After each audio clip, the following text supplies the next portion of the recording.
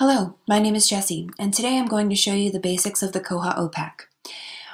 The Koha OPAC is completely responsive, meaning that your users can log in from their mobile device, from a laptop or their desktop, and easily search to find what they're looking for. We have integration with third-party e-content providers like Overdrive, Cloud Library, and Recorded Books. Your patrons can easily scroll through and look for items flowing on the front page of the cover flow, easily looking through different types of sections.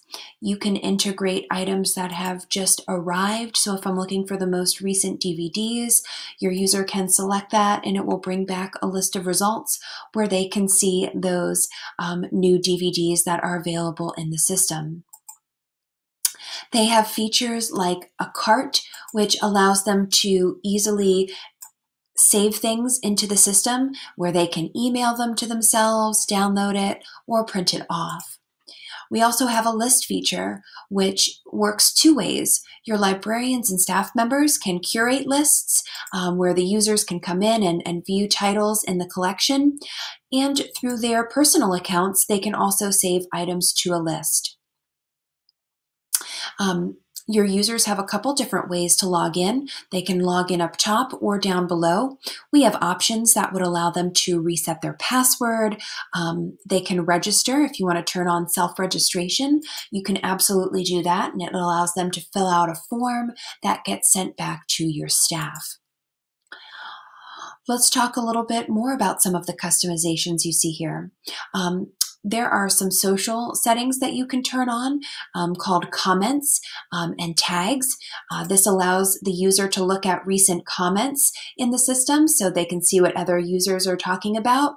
And then there's also something called tagging.